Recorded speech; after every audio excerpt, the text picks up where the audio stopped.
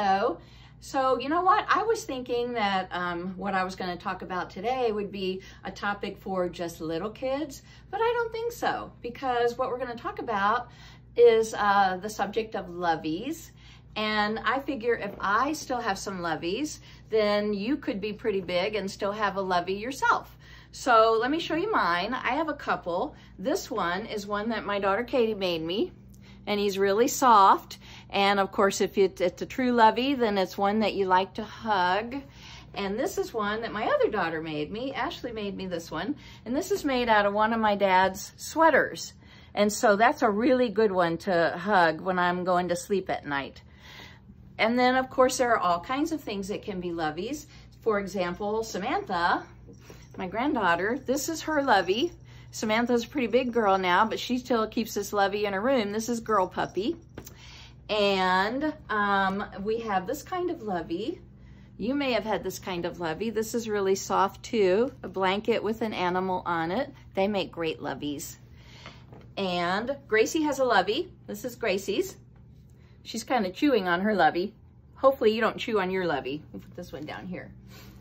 And this little girl here is holding on to her lovey. She has a blanket and a bear.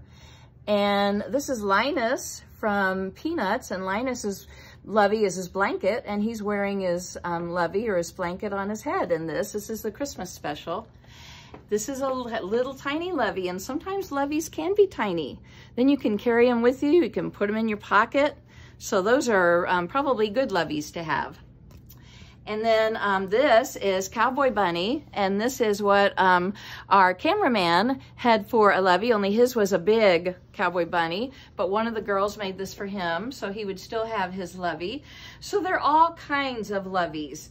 And I'm glad I have mine, and I bet you're glad that you have yours. Let me show you some pictures of the kids with their loveys. Okay, this is Sam, and she's got Girl Puppy.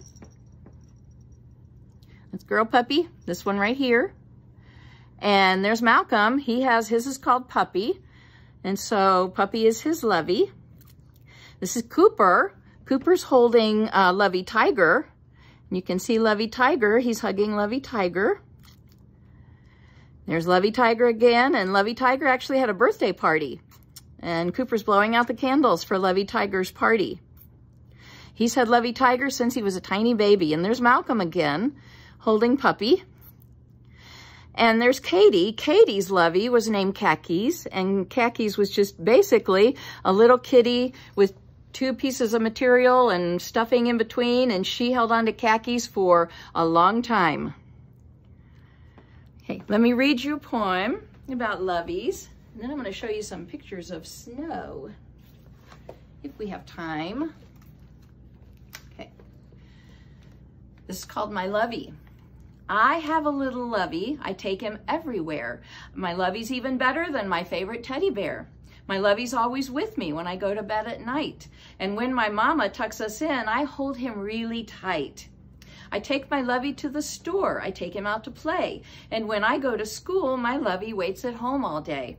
As I grow up, I know I won't need lovey every day.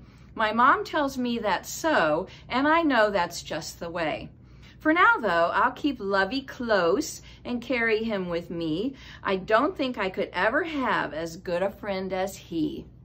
So eventually you get old enough so that Lovey may not go, you may go to school, Lovey won't go to school with you, but Lovey can still sit on your bed, and Lovey's waiting for you when you get home. So some people keep their loveys for a long time. Clearly I did. So we had some snow today, our first real snow in the area. Let me show you some pictures. Okay, there's, we had a goose walking around in the snow.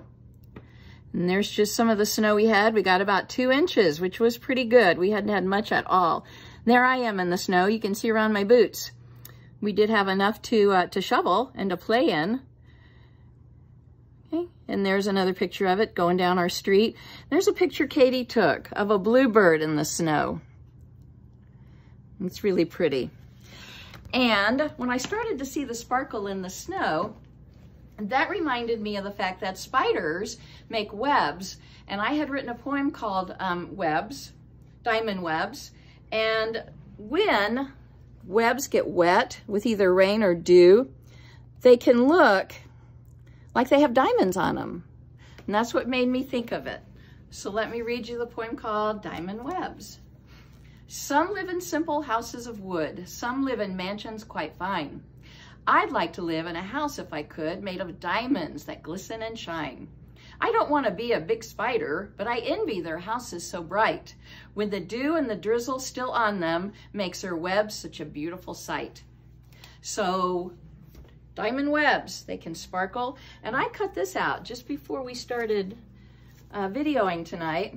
There are patterns online to make spider webs. And I got a little bit of glitter, but just kind of to show you, my glitter's kind of acting up. You could put daubs of glitter. This happens to be gold. Like I said, this is old glitter, so I don't know. So if you just kind of put it in the corners, it's hard to see it sparkle. Whoop, okay, works better with a brush. But, okay. Anyway, you could put a lot of glitter on your spider web. That didn't show up real well, but you could make it show up real well, and you could make your own diamond webs. So if you have your Lovey, if you have a Lovey, and not everybody does, but if you have a Lovey, hold it tight and enjoy it.